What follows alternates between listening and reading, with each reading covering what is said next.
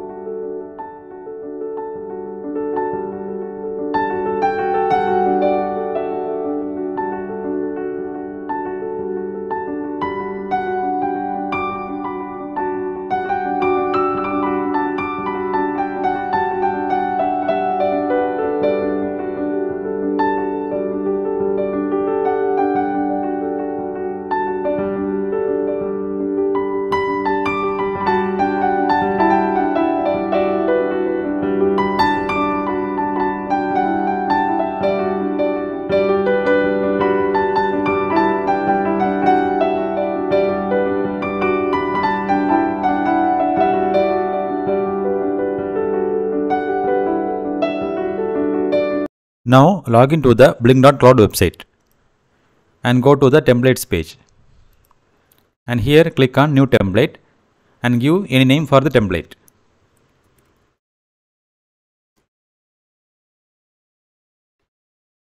And now select the hardware type as ESP8266 and connection type as Wi-Fi and click on the done button.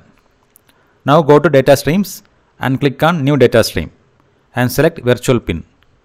Here give any name for the data stream and select the pin number as V0 and data type as integer. Give the maximum value as 25 and click on create button. Now select web dashboard and drag the gauge widget, and here click on settings button and select the data stream which we created, and now click on the save button.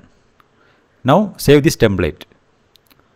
Now go to the search button and click new device.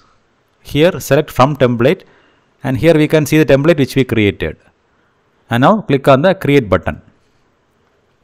Now copy this template ID, template name and authentication token and paste in your program,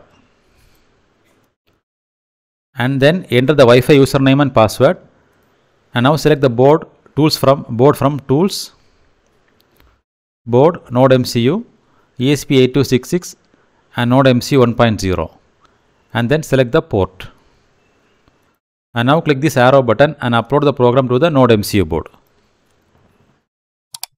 Now the program is uploaded and we can check the output.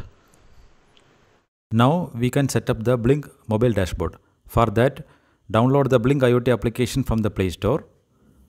Now once we open the application, here we can see the template which we created in the Blynk web dashboard.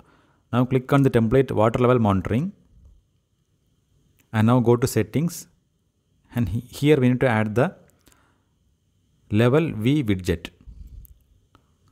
So now click on this one and we can drag and move that one. If you want, we can maximize this.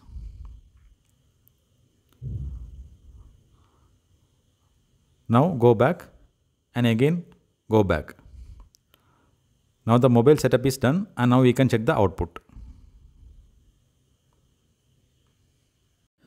You can also check the output in the Blynk web dashboard.